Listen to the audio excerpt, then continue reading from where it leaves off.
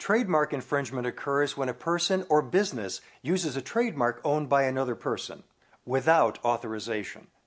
In many cases, a company's trademark is not necessarily copied outright, but is alleged to be too similar to the protected trademark and thus infringes on it.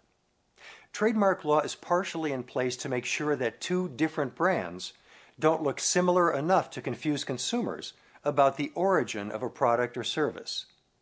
If trademark infringement is found, then a court may order the infringing party to stop using the mark in business altogether and may also impose fines. For more information about trademark infringement, contact an attorney in your area today.